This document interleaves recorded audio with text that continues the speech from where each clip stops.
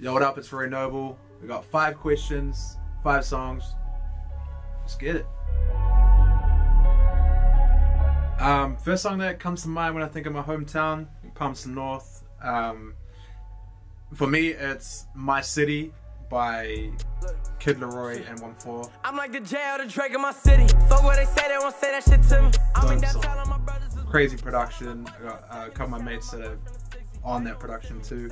It's just like, you know, repping the song about repping where you're from, and I feel like Kid Laroi 1-4, like where they're from and making it on a world stage is so cool. It's just so like inspiring. So like every time like we either touch down in Palmy or drive into Palmy, I'm either putting that up loud as in my AirPods or through my car speakers, and we're just cruising it. Rosanna by ToTo.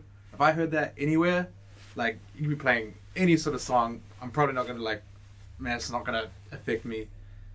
But if Rosanna came on by ToTo, yo, we're going into the dance floor. Straight mosh pit.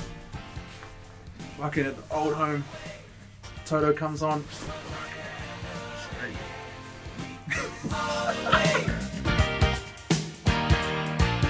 What does that mean? Epitomize. To be a perfect example of. Oh, okay. That's a hard one because there's a lot of music going around. Like I was performing a lot as a musician, like young for my dad, and like and bands, friends, and then making music, and then also like doing a lot of DJing at like house parties.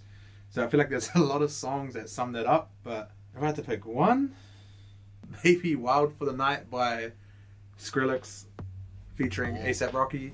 Wake up feeling blessed up, pistol on that dresser. I feel like a bit in that song is just really represents my teenage years. Like, it was fun, it was careless, like, you know, just doing dumb shit, we're doing whatever.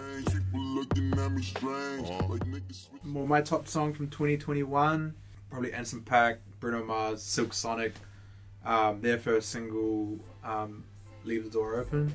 What you doing? What you doing?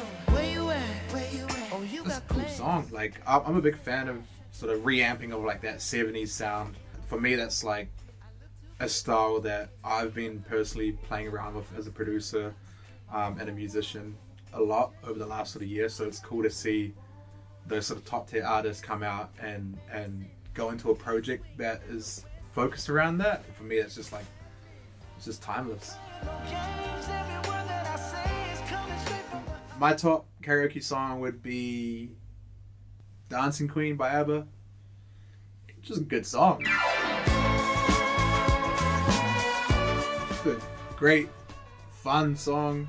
It's a classic, you know. It was one of my parents' sort of like faves, or one of their classics, so that's what I'm getting up, and I'm singing the shit out of that.